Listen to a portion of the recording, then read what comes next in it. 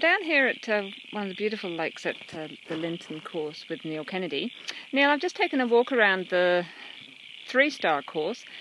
You're happy with the way it's come out, and maybe tell us a little bit about what you think will be the most influential fences on the course this year.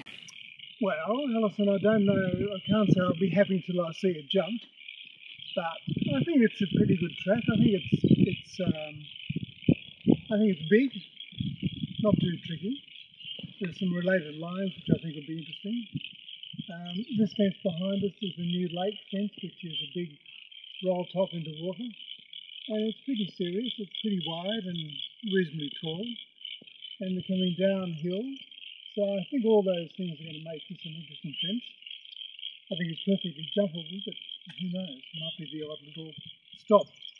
Down at the quarry there's a new roll tops there, a combination, 2 strides, which will be, I think, another interesting ride. It's a bit of a catch someone out and tired or not paying attention. And over the back, the big new sandstone fence. It's just a very big jumping fence, but it's big and it's going to take a bold horse. So I think it's got some big elements, but I think it's jumpable.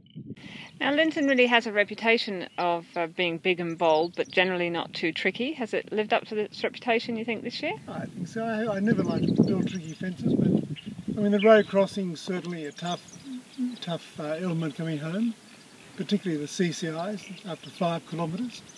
So I think they're going to, it's going to be interesting to see how tired those horses are, because it's fairly undulating. And but look, tricky? No, I hope not. I certainly don't set out to be tricky. So basically, you're a happy man after it's all finished. Yeah. And everyone's home safe. Yes. Okay, Neil, that's great. Thank you very much. I'm sure it's time for your cup of tea. Sure. So you're going to grab one.